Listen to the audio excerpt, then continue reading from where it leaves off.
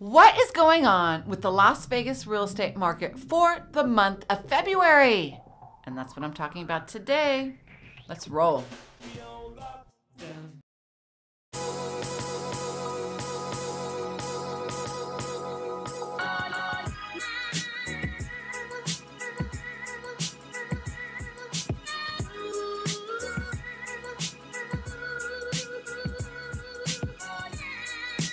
Hey everyone, welcome back to my channel. I'm Angela O'Hare, your favorite Las Vegas realtor, and I have a special guest with me today. Well, hello, Ange. Hi. I'm Rob Howell, Rockstar Realtor. I'm the realtor. You're the rock star. Exactly. And it's been a week or two since we've last seen each other. Yeah. But we always look forward to doing our monthly market updates. And of course, we've been talking a lot in between. Yes. So we've been updating each other with what we're seeing out there. And it's, wow. Oh my God. We thought things were crazy before. Yeah. I really believe that, there were some unprecedented things happening, and there were. Right. And now it's a whole new level. It is another whole ball of wax. Yep. I just, in 12 years, I've never experienced, I've had some close, but hyper crazy. Yes. It really has been nuts on the, on really just the people coming here to purchase and what is available. It's just, wow. It is nuts though. So today we're going to go over the numbers for February 2021. Okay. And you got to remember, February was a short month. There was only 28 days. So with only 28 days, these numbers are just phenomenal. Yeah, it flew by and we packed it in, and you can see it in the numbers. Yes. So we always like to go over, obviously, single-family homes. We don't go over condos or townhomes. And the first number that we're going to go over is how many listings sold last month. Right. And there were 2,767 single-family homes that sold, which is actually up 4.9% from January and up 12% from the prior year. Yeah.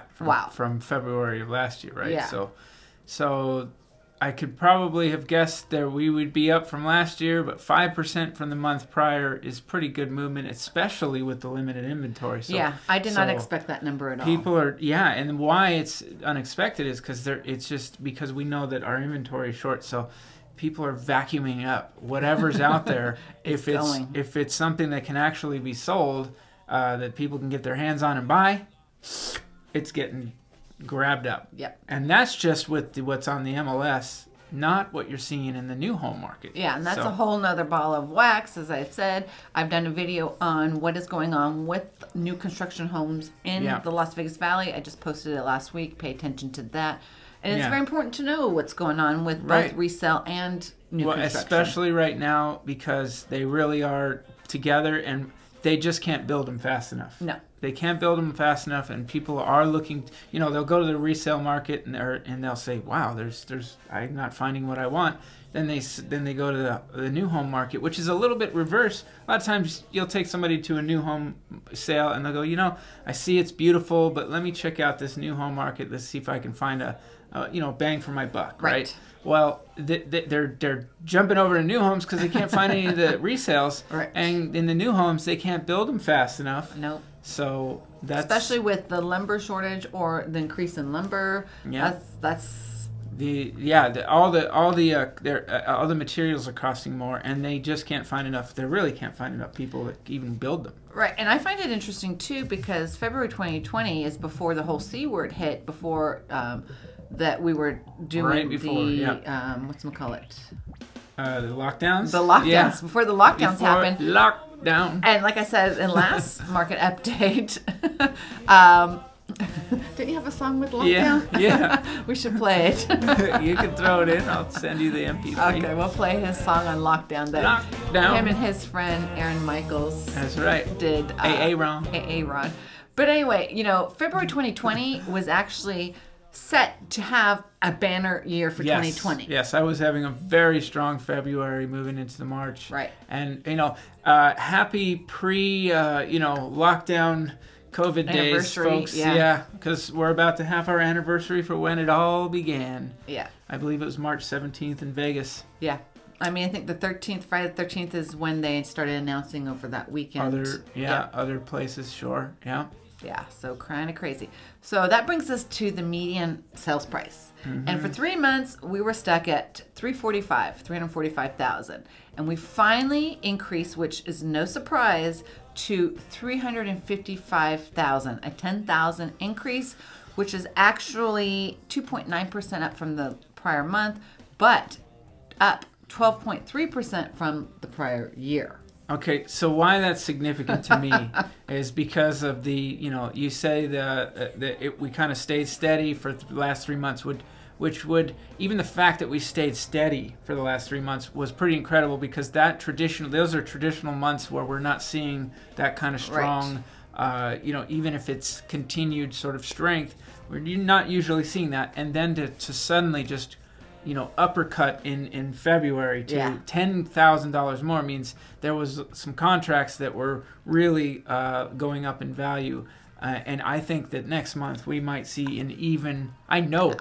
We're going to see. I know. March is going to be a lot higher. And this does not include, once again, new home sales. No. So or we know, condos or townhomes. Right. This is all single family homes. So we know just from our experiences and what our buyers are having when they go to buy new homes, we know that those are going up like basically every week. They're new price increase. You know. So we're going to have more increases. Yes. And, if you're not too familiar with supply and demand, it's basic economics. Yes. We can't support the amount of people who want to buy for the amount of inventory that we have on hand. Yeah. So what's happening is it's causing bidding wars. Yep. Absolutely. And you're getting multiple offers on properties, and people are fighting over those properties to get them. They're really fighting hard. One of the reasons, this is a great point, and I want, because here come the boo birds, so to speak, that are going, boo, here comes the bubble. Right. Well, here's the thing about that. I think that what we have are market forces that are more organic and natural, and that's what you want to see. In other words, there's nothing in my mind that is sort of spurring this other than people wanting to, maybe get away from some of the states that they're in and relocate and find really more affordable options. And Vegas is a very affordable option, along with other cities that are having a similar thing happen. Right. So why that to me is significant is because when people say, oh, we're in its bubble, well, what I actually think will happen if it, eventually, and I'm projecting out strength for a while, but when we do start to tear off, in other words, that demand that is coming from other states, if they start to tear off, I think it's going to tear off, not tear off. Right. So when you say bubble, I don't see a pop. I see maybe, slowing down and then a tearing down effect and a sort of an evening out of having more listings on the market and the available buyers sort of evening out, right? That's what I think is more organically happening rather than something just coming along. Unless there's a new unknown factor that enters in, I don't see it just popping and suddenly values going down. Yeah, Not I think that at all. We're going to stay like this for all of 2021 unless the sellers come out and play. But here's an issue for sellers wanting to list. One, where are they going to go? Right. You got to have a plan there, right? They got to have a plan. And this is across the country. This is not just a Las Vegas issue. Everywhere across the country is feeling the pinch when it comes to low inventory. Yeah. So if a buyer or a seller wants to sell, where are they going to go? Are they going to upsize? Are they going to make a lateral move for more money? Sometimes in their case, it doesn't make sense to sell because of the limited inventory, they have nowhere to go. Yeah, there's a number of reasons why we're not getting enough listings on the market, for sure. I would... my little thought and why I wore my Golden Knights shirt here today is because the Golden Knights they're a hockey team in Vegas. If you don't know that, I don't know where you're at, but they are on fire. They just have been winning like crazy. They're hot, hot, hot. And just like our market, they are hot, hot, hot. And I expect if we do see a slowdown in our market, this is my little thought for the day, or maybe this month, the update. Right. If we do see it, it'll be around the time when the Golden Knights might slow down whether they go all the way or they make it to the playoffs. They're probably going to the playoffs. But that's like September. Yeah. So that's my little thought for you. When hockey slows down, that's maybe when we see a little slow. But that's all the way in September. Yeah. Yeah. I mean, that means increased, potentially this continues to get even stronger. Yeah. And no one ever thought that this year would be far crazier than last year, because last year was pretty crazy in real estate. Right. And this year to me is far more. Yeah. And everyone thought, I'm going to wait till next year. And another factor too is with Biden extending the forbearance and the eviction moratorium, then we're not going to see an influx of homes coming on the market. And that happens to be around September that they're doing it till. So I thought that was June. Well, maybe they originally talked about September. If I didn't get the update and you did, I'm sorry. But either way, wrong. Even let if it's June, let us know in the comments if you know. Yeah, hey, let us know. But even if it's June, by the time that actually starts having an effect, it's probably closer to September or August. And then, if people's forbearance, if they can't make up or however the forbearance is going to work, and then they start going in the pre-foreclosure process, that means that's going to take at least 6 months before that will transpire as well. Sure. And I think what you're going to see, here's the thing, that there's a lot of equity out there. So these people that are in trouble, they're going to pull the zip cord before they... they go to, I mean, my goodness, if you're in a trouble situation, think about selling long before you let it go to foreclosure. That's for sure. So take advantage of the equity. The only glut that I could see of listings coming on could be those kind of listings where you get some, troubled listings. I'm spacing on what it's called right now, but that's how I started in this business.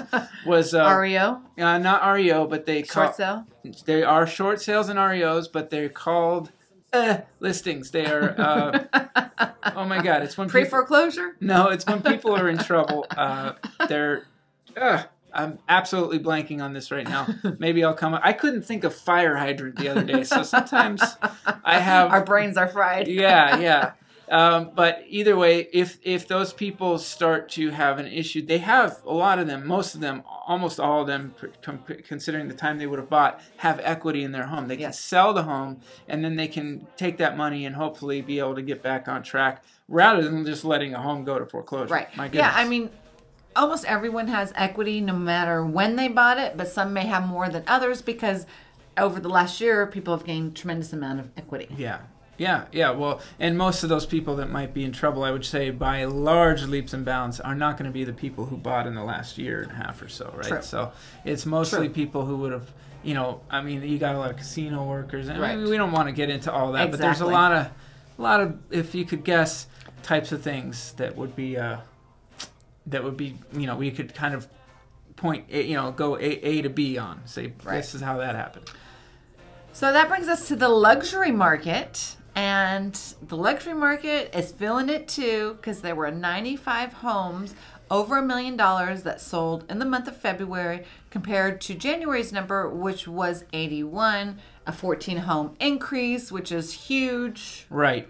Well, it's great, and especially in the luxury market, that's a large movement, and that has been a continuing trend. I think that the interesting thing something I don't always see or I can't recall seeing in my career is that the all markets sort of are really, really strong. Right. Like it doesn't matter where you're talking about real estate. Right. It's really all strong, and even in commercial, I've been hearing that they're still doing pretty well. Wow. Which is surprising in a lot of ways, but all across the board. Yeah, and that puts the median price in luxury total of $1.56 million compared to January's $1.53 million, which is a $30,000 increase in median price for luxury. So that's pretty crazy. Yeah, it's significant. Yeah, and we talked about, all aspects of homes, if it's in the million range, if it's in the middle range, or if it's in the low range, are seeing multiple offers. Yeah. Now, a food for thought on this, and I think about this, if people are moving from California, a $700,000 home is compared to our low $300,000 homes. Most of the homes in California are built in the 60s, 70s. So they can buy and afford. If they sell that home and then buy the same house half price, I mean, yeah, they're golden. Well, this is exactly what drives. That's the driver for the, the values to go up, because their thresholds are much higher than ours, and they come here and they go, all day long, I'll throw an extra 30 grand. Right. Oh, really? Yeah. Okay.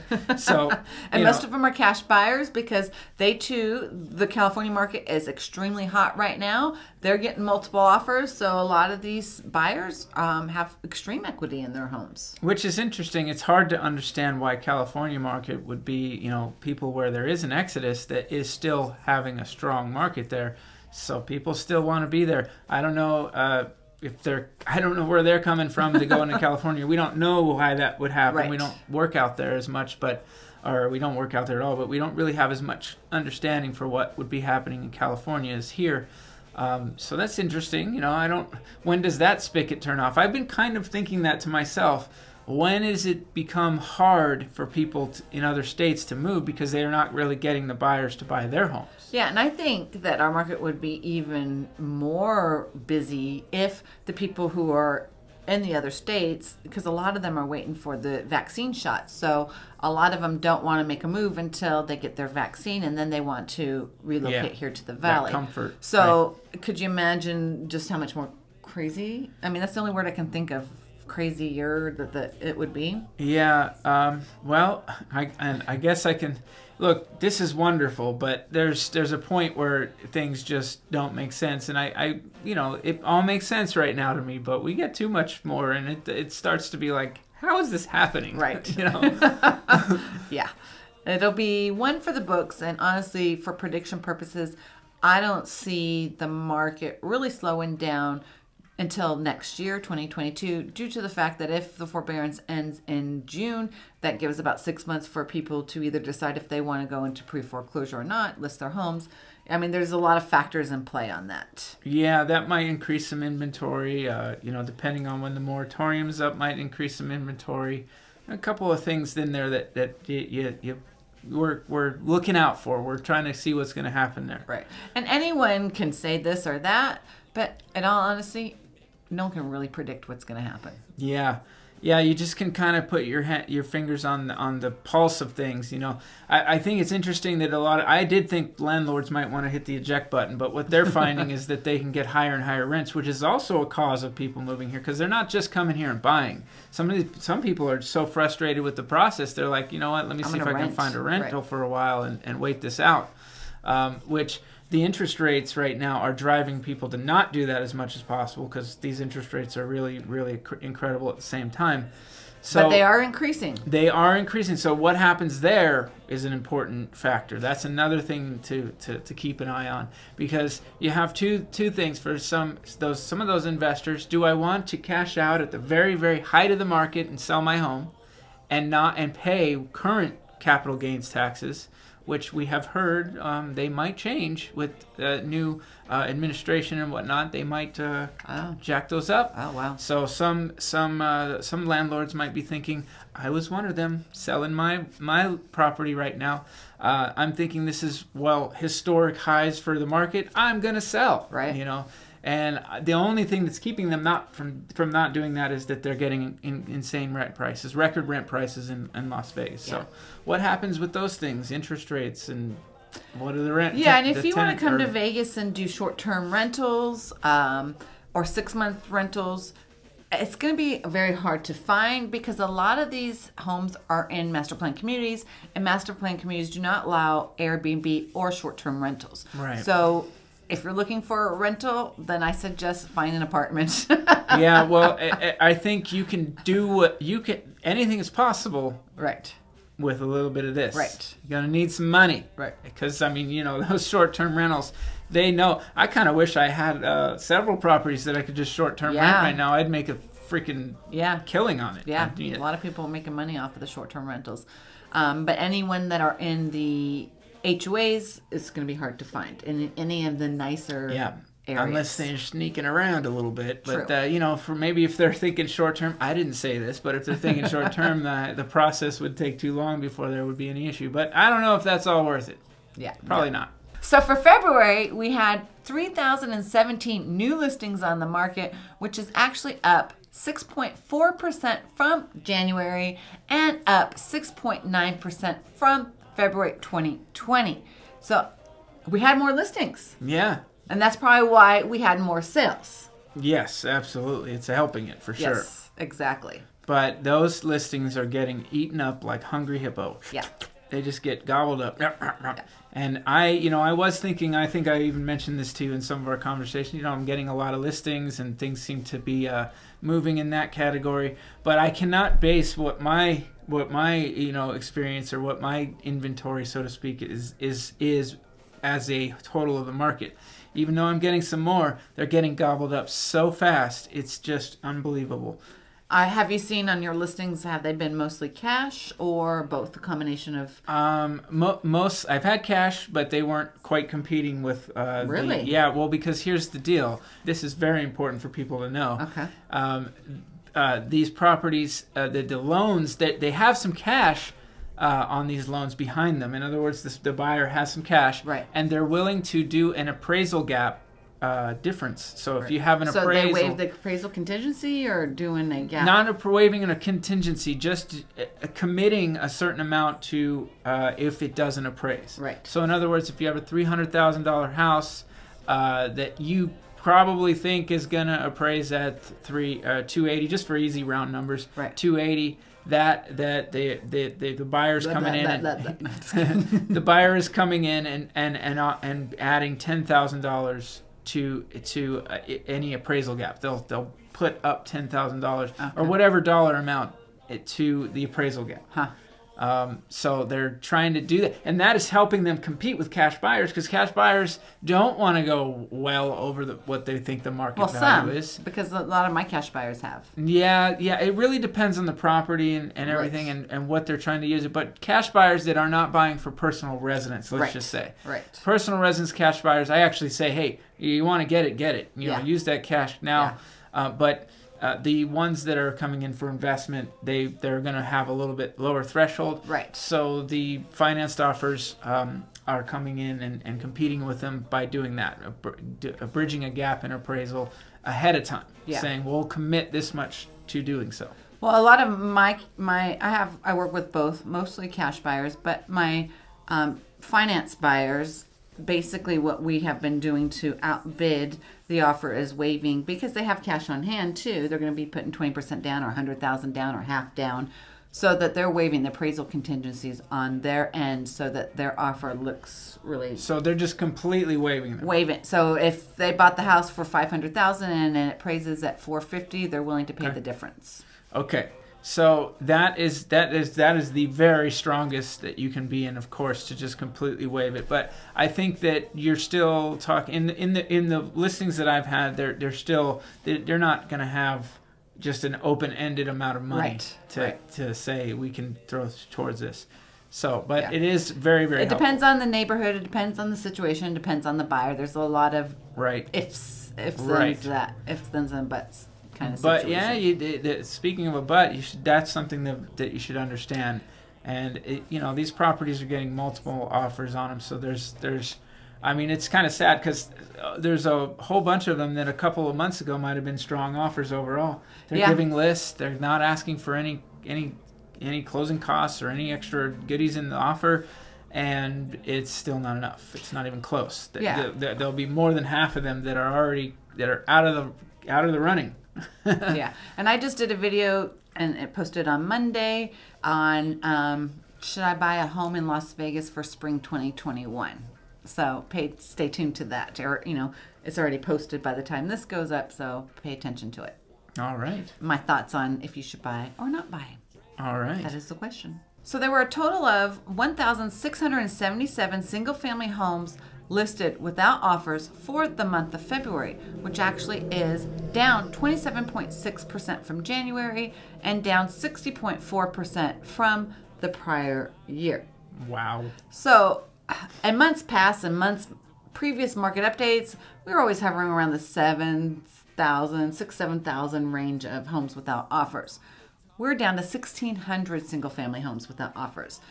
And to parse it even further, which I did an analysis of what is going on right now as of March 7th of how many homes, which are condos, single-family homes, and townhomes on the market. And that's 2,813 homes, okay? So then of which 764 of those are tenant-occupied homes.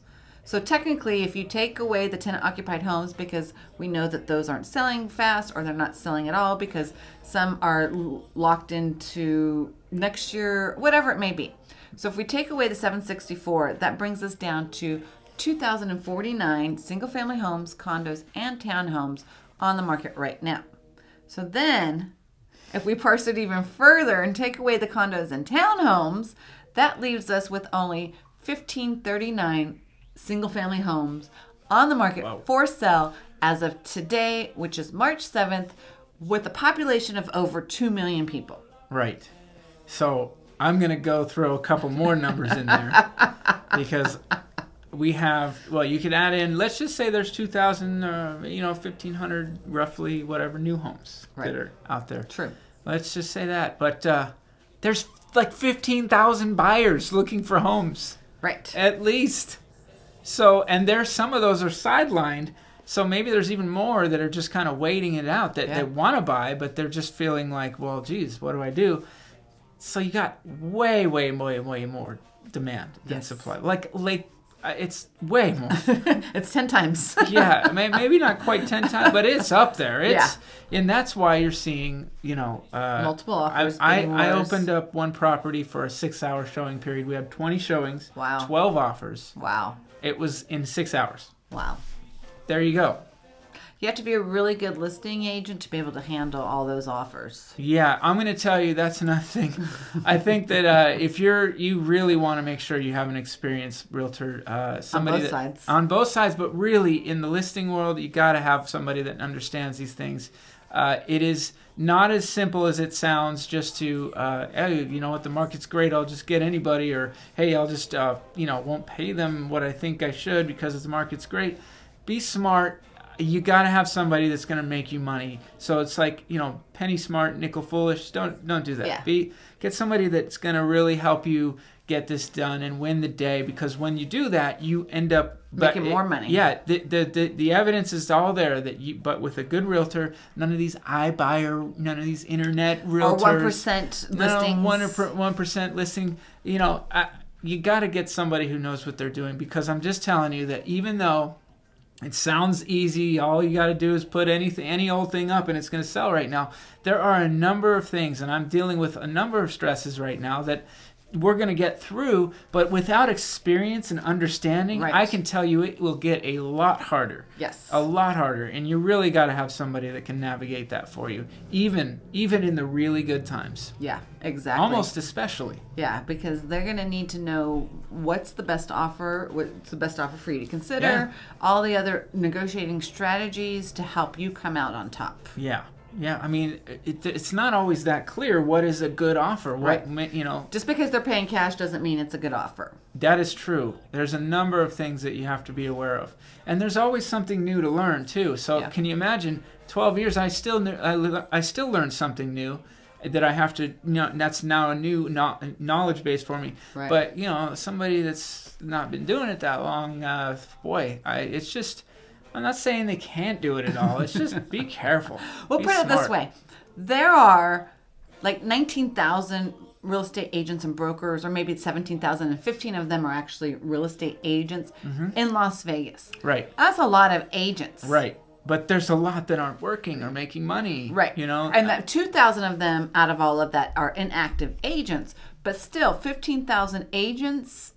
Yeah. Yeah. It's just kind of numbers to think about. Here's something I hate to say it, but if you're an agent right now and you're not making money, if you're not doing deals right now, and at least getting out there and working hard to get your buyer that property, what is going on? You got to reevaluate what you're doing to get your business. I'm actually hiring a buyer's agent now. Yeah. I don't know if you want one of those, though. One that I'm talking about. I mean, I don't know. No, maybe. It has to be a good agent. But if you want some strong leads and you want to make some money, You need to come work for me. Yeah, if you want to learn from the best, there you go. Exactly. I'm also hiring an assistant, my personal assistant, administrative assistant, transaction coordinator, yada, yada, yada. But anyway, that's beside the point. So that brings us down to the months of supply. So last month we were at 0.9. This month we're at 0.6. Oh. So again, take into consideration the 754 renters, that'll probably bring us down to what, 0.5, 0.4? Yeah, somewhere in between 0.5, and 0.6 probably. Yeah. Oof. Yeah. Oof. Yeah, it's extremely low. That's what, 2 weeks worth of inventory? Yeah. Basically, what? That's when you put it that way. It's just like, oh my goodness. God. Well, that's. I mean, it makes sense because these. I told you that I basically sold a property in 6 hours. I've got another one that's going to sell over the weekend. I've got another one that's sold in 24 hours. I mean, these things are not. If they're good, if they're priced. I mean, priced well is so different right now than what it was even 2 months ago. Yeah. We're going over what we think things are and trying to make sure that we're not way the hell over where it's just not going to get any activity. But still, I think regardless if it's a property, if it's a body, it's getting looked at. It's getting looked at. It's getting looked at. Right. If it's semi-decent, it's getting looked at. But the number of closings that closed within 30 days was at 66.7% for February, and the month before was 64.4%, and February 2020 was 50.4%. So actually, that's a huge increase from February 2020 to February 2021 with the amount of listings staying on the market 30 days or less. Now, we also think, and we always say this, that this number would be a lot higher if there was not tenant-occupied homes. Yeah. That it's a weird thing because I think a lot of the things that we could say, well, this would happen more so if this wasn't happening, are actually the reasons why this is happening. So it's really inverse and like, I don't know, it kind of eats itself. Right. The weirdness is all the overthinking and analyzing. This was that, and this was that. Yeah. But hey, look, these are times to remember, historic times in Las Vegas, Nevada. Yes. Historic. My own personal home. Yes, I was going to ask about that. It was appraised. I mean, this was I lived in this home for a long time. It was appraised back in 2006, which was the height of the market, as everyone knows, at $240,000. That's what it was appraised at. I'm selling it well over that number today. I can't talk about the exact number, but I listed it at almost $270,000. So, are you under contract now? I am under contract. Great. I listed it at almost $270,000. Let's just give you an idea of that. It sold for more. Okay, it's in escrow for more. Right. So there's. I mean, who would have thought?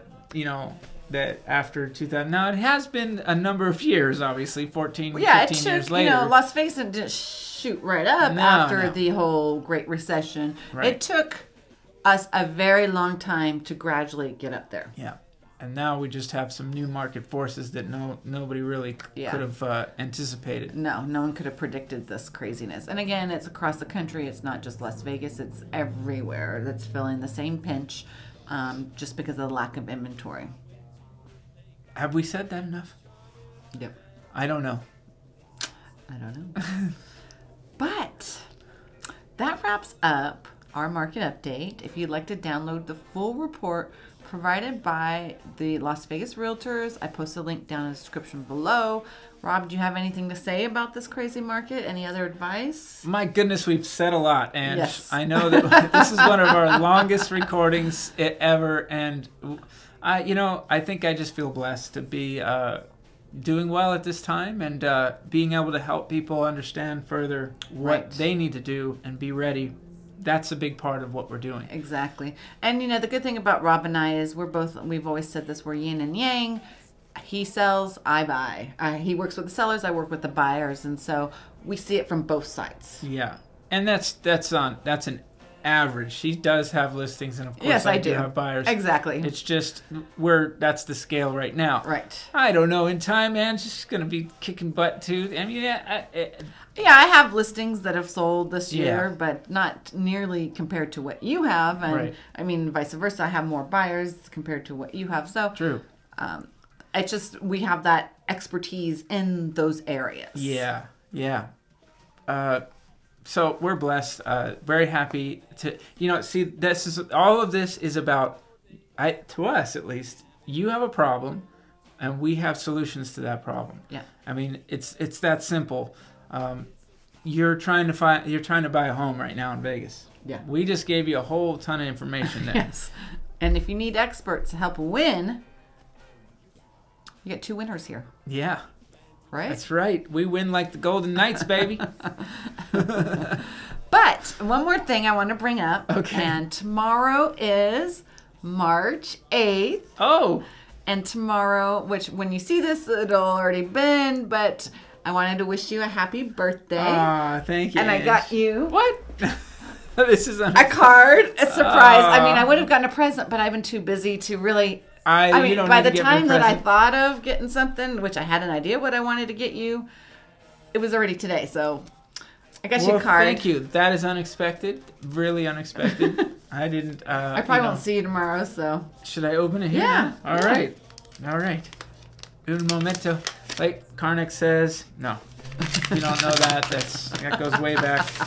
From Big, the movie Big? No, it was Johnny Carson. Oh, yeah. On your birthday, you'll hear from Facebook friends from all over. Okay. Oh, she did get me a gift. Oh. But read this part first. Thank you, Aunt. Which automatically makes this paper card from me even more special. Which you're darn right. You're darn right. Should I save that? Yeah, you can read it. Okay. We're gonna. Hold on. The lighting is. Do you want me to read it to you? That would be special. Okay. Wouldn't it? Thank you. All right, let's see if I can read. I got him a gift card so he can buy whatever he wants and treat himself. So happy birthday, Rob. Sorry for the lame gift, but hey, maybe you can treat yourself on exactly what you want and need. LOL. Thank you for all your support and guidance you have provided this past year. Aww. I consider you a true friend. May your day be filled with peace, love, and happiness. Oh, Ange. Your favorite Las Vegas realtor, Angela O'Hare, because she's everywhere. That's right. Oh, you're bringing a tear to this emotional Pisces eyes. Well, I'm a Cancer, so we...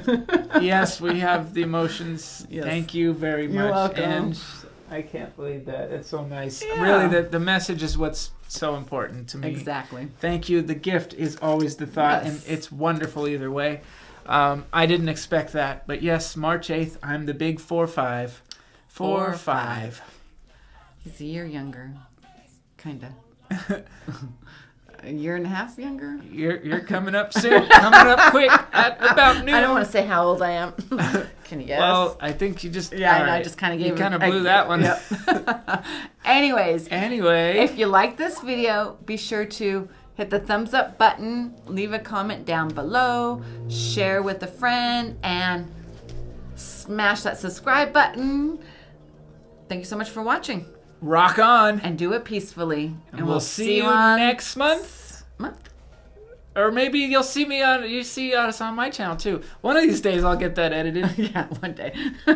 We'll see. All right, everybody. Peace out, guys.